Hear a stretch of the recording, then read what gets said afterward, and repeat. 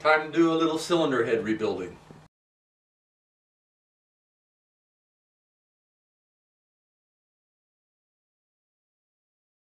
To install the guides, you need a guide punch and about 1 or 2 thousandths interference fit between the guides and the guide bore. I've cut a taper here on the ends of the guides for better flow, about 2 degrees taper. And I use this split bushing here to hold the guide in the lathe while cutting the taper. Now I have to heat the head up to about 300 degrees, freeze down the guides, and punch them into place. I'm going to install new valve seats. I've got 7 thousandths of an inch interference between the valve seat and the valve seat recess. I've made a stepped tool here that fits the valve seat. This shaft goes inside the valve guide. I'm going to heat the head up to 300 degrees and hammer the new valve seat into place. Okay, the valve seats are in place. Next, I'm going to use this reamer on the valve guides because we need about 1.5 thousandths clearance between the intake valve and the guide, and we need 2 thousandths on the exhaust. Then I'm going to use these new way cutters and put a 4-angle cut on the valve seats. When you cut the valve seat, you can use a Sharpie felt pen and mark the valve seat in 4 places. That way you can keep track of your progress. When you put in big valve seats, because of the new angle, you have to cut a little bit of a relief here. You can make the relief cut on a mill, or you can make a special radius cutting bit for your new way tool. But then you'll need a collar for the pilot so you can carefully control the depth of the cut. Use fine valve grinding compound and lap the seats to make sure you got a good seal. Lapping goes a lot quicker if you grab the end of the valve with a drill. Once you're finished lapping, you can use the butt end of a drill bit to check the clearance between the valves to prevent valve clash. Lighten the rockers. Reduce the diameter of the ends to about 1/2 inch or 0.450 minimum. Grind off all irregularities and rough spots.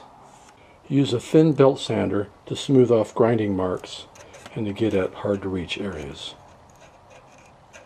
If you want to polish up, use a coarse buffing pad.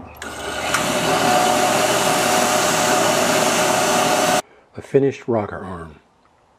If you want to set or check the valve spring height, get a motorcycle valve spring height gauge, or take a piece of aluminum tubing with a 3/4 inch inside diameter and cut it to an exact 1 inch overall length.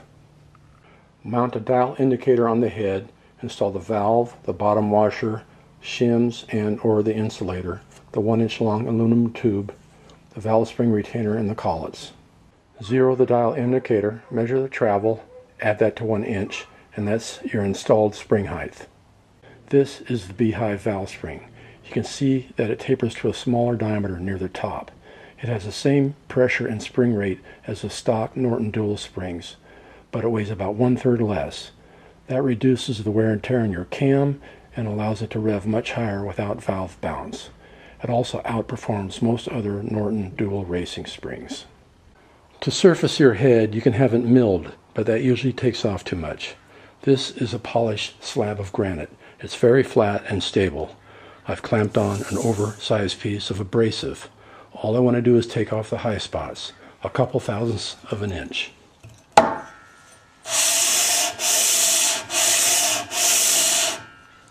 When you compress the beehive springs, you may need a washer on the top because the spring retainer is very small in diameter. A tweezers helps when you install the collets.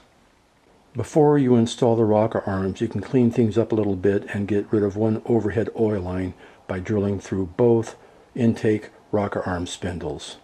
You can see where I've ground through the surface hardening. Then I use an 1/8 inch diameter carbide bit and drill it about 1/8 inch deep. After that, you can drill it all the way through with a cobalt bit. Now the oil can feed up through one oil line, pass through to the exhaust, pass through one intake rocker spindle through the center, and then through the other intake rocker spindle and through to the exhaust. You'll have to plug this banjo fitting. When you're ready to install the rocker arms on a race engine, You can get rid of these spindle springs and save a little friction. Replace them with shims and spacers. Make yourself a temporary aluminum rocker spindle about 2 or 3 thousandths smaller in diameter. That way you can slide it in and out easily and determine the thickness of your shim pack before final assembly. When you're ready to install the spindle, align the flats so they're facing outwards. Heat the head up and drive them in with an aluminum punch. Have a steel strap ready to align the spindle and turn it as you go if necessary. The one-piece aluminum rocker spindle covers clean up nicely. Also use the fiberglass reinforced silicone gaskets. They don't squish out, they don't need sealer, and they don't leak. We're ready to assemble the head. These are the 3/8 studs that screw into the head. You can see that they're machined or fluted on 3 sides. They're triangular in shape, so they locate the head with the cylinders, but they also allow the bolt to stretch so it stays tight. We have conical spring Belleville washers for the studs. These are the 2 5/16 studs that go up near the pushrod tunnels. You can see they're fluted, so they'll stretch and stay tight. Same with the head bolts. These are 12-point nuts and lubrication for the threads. These are high-strength aircraft aluminum push rods. They're the same weight as stock push rods, but they're lighter than steel push rods. They allow for high RPM and help eliminate flex. This is fine copper wire, 5 thousandths of an inch in diameter. Glue this down around each pushrod tunnel, crossing the ends of the wire. Also glue it down around the oil return hole, crossing the ends. Mount the head and set the valve clearance. Get several pieces of music wire around 40 thousandths of an inch in diameter.